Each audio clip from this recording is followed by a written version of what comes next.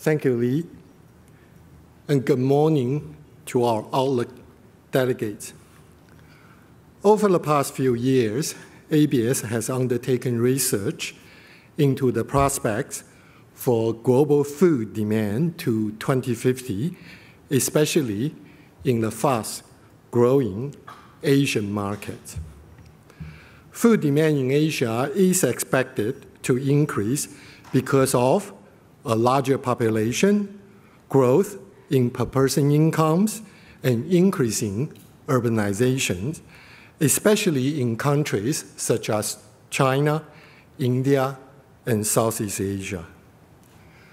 Where significant market opportunities exist in Asia, there will be strong competition for Australian agricultural exports from other exporters, in addition to expected higher domestic production in many Asian countries. To take up the opportunities presented by food demand growth in Asia, it will be important for Australian agriculture to maintain its international competitiveness and increase productivity growth. It will be important to maintain the green and clean image of Australian agricultural exports and to produce high-quality agricultural products to sell into the Asian markets. On the trade negotiations front, the recent signing of free trade agreements with the Republic of Korea, Japan, and China will improve access to these markets for many Australian agricultural exports. Further benefits to Australian agricultural exports can be expected once the Trans-Pacific Partnership Agreement is in force. Where these recently signed trade agreements pave a solid foundation for Australian agriculture to take the opportunities presented by global food demand growth, developments in other agricultural exporting countries and their policies could also have a significant impact on export performance of Australian agriculture. So what are the possible changes to the international operating environment which could have a significant impact on Australian agriculture in the foreseeable future? To answer this question, we first have a look at the factors that have contributed to export growth in Australian agriculture.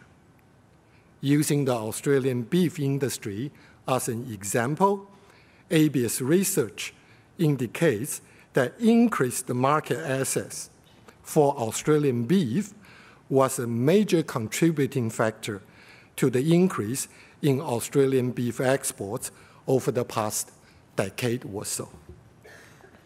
The increased market access for Australian beef exports has come from reduced import tariffs or trade barriers in some export markets, and because of disease issues in major competing or importing countries, such as the discoveries of mad cow disease in the United States and Japan in the early 2000s. Australian beef exports in shipped weight reached over 1.3 million tons in 2014.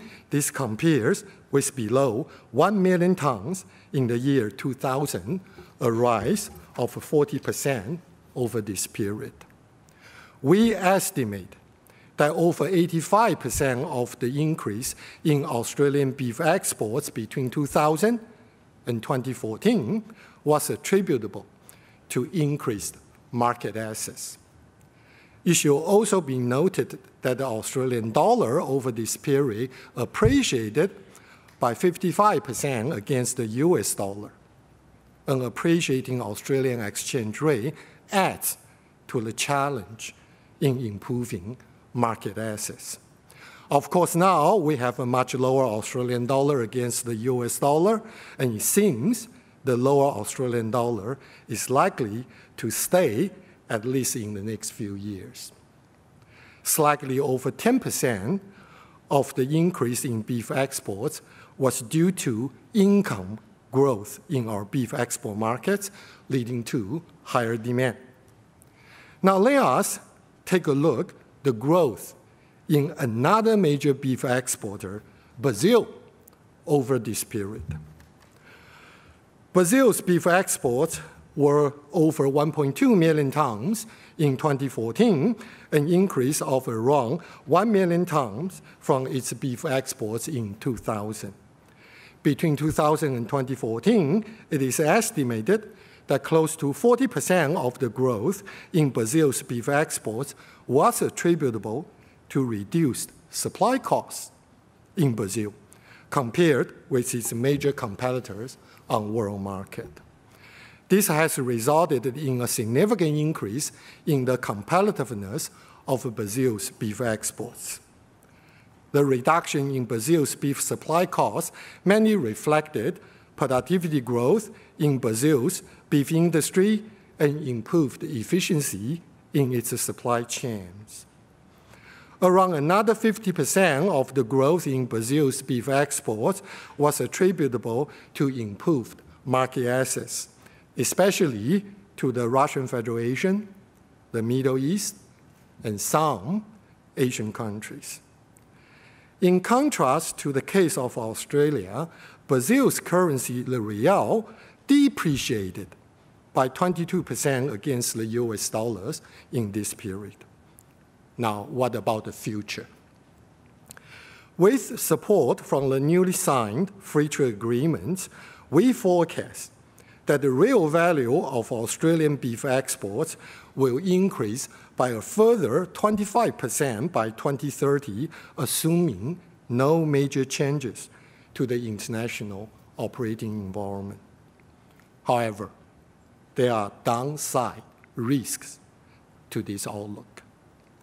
A major downside risk stems from a possible increase in international competition, especially from Latin America.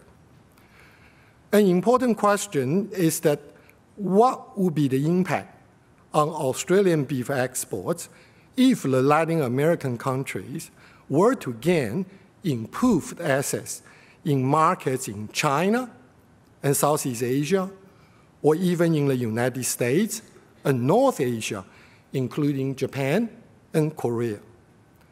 Latin American countries have been expanding their access to international markets in recent years. Beef from Uruguay now competes with Australian beef in China, the United States, and Korea. China's beef imports from Uruguay reached 123,000 tons in 2015. This compares with China's beef imports from Australia of 156,000 tons in the same period. In May 2015, China lifted a ban on beef imports from Brazil. In the December quarter 2015, Brazil exported over 41,000 tons of beef to China. This compares with Australia's beef exports to China in the same quarter of under 42,000 tons. Argentina has also emerged as a supplier of beef to China with imports of 43,000 tons in 2015. Success in these markets is expected to encourage the Latin American countries to seek further improvement in international market access. Now, if the Latin American countries were to further improve their beef supply costs and their access to markets in China and Southeast Asia, ABARES estimates that Australian beef exports to these markets could be adversely affected by around US $340 million by 2030 than would otherwise be the case. This estimate is in 2014 US dollars. Under this scenario, Australian beef exports to China would be close to 30% lower than would otherwise be the case by 2030. Of course, with increased competition from Latin American beef in China and Southeast Asia, Australian beef exports could be diverted to other world markets. Even if Australian beef exports are successfully diverted to other destinations, total Australian beef exports will still be lower than would otherwise be the case by 2030. Specifically, the strongest competition will come from beef exports from Brazil. Over the past 2 decades, beef production in Brazil has increased by more than 50% to around 10 million tons a year in carcass weight, and has benefited from abundant grazing land and relatively low labor costs. We also simulated the effects on Australian beef exports in another scenario in which the Latin American countries are assumed to gain or improve access to markets in the United States, Japan, and Korea. Under this scenario, Australian beef exports to the US and North Asia are projected to be significantly lower than would otherwise be the case by 2030. Under the assumption that Australian beef exports are successfully diverted to other destinations, the total value of Australian beef exports will still be over $500 million lower by 2030 in 2014 US dollars. To meet the challenge of increased competition in international markets, it will be important for Australian agriculture to maintain its competitiveness by improving productivity growth and infrastructure support. Given the theme of this conference is investing in agriculture, we also simulated the effects on Australian beef exports of increased infrastructure support to reduce beef supply costs in Australia. Under the assumption that improved infrastructure will lead to a reduction of around 5% in beef supply costs in Australia from the model baseline by 2030, Australian beef exports are projected to be around $200 million higher in 2014 US dollars by 2030 than would otherwise be the case. In addition to infrastructure improvement, reductions in government regulations and growth in on-farm or off-farm productivity in the beef supply chains will also lead to lower beef supply costs. Now, for grains and oilseeds, there have also been international developments that have important implications for the Australian industry. In late December 2015, the newly elected government in Argentina announced the removal of export taxes on wheat, maize, and other commodities. The tax on soybeans was lowered from 35% to 30% and will be reduced annually from now on. The Argentine government also abolished the foreign exchange control in late December, leading to a depreciation of its currency by over 25%. These reforms are expected to result in increased farm sector returns, higher agricultural production, and exports in Argentina in the years to come. This slide presents some projections from the private sector in Argentina of agricultural production by 2020. With plentiful supplies of grains and oilseeds currently on world markets, a significant increase in exports from Argentina has the potential to place significant downward pressure on world prices. Now let me present you with a few take-home messages. First, projected growth in Asian food demand presents market opportunities for Australian agricultural exports, but international competition will be strong.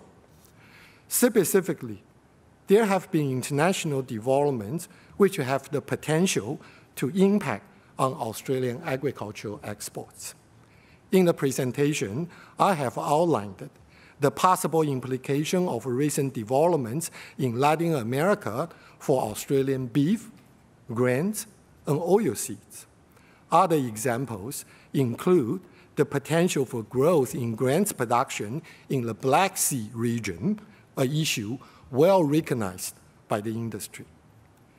In order to meet these challenges, it will be important for Australian agriculture to maintain its green and clean status and continue to improve productivity growth and infrastructure support with increased investment.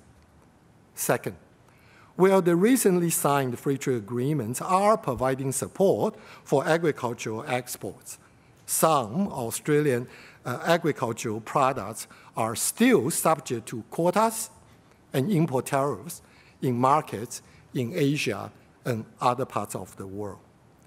ABARES research indicates that improved market access has been an important factor contributing to growth in Australian agriculture. Therefore, it will be important to continue working to reduce trade barriers on world markets for Australian agricultural exports. This concludes my presentation. Thank you very much.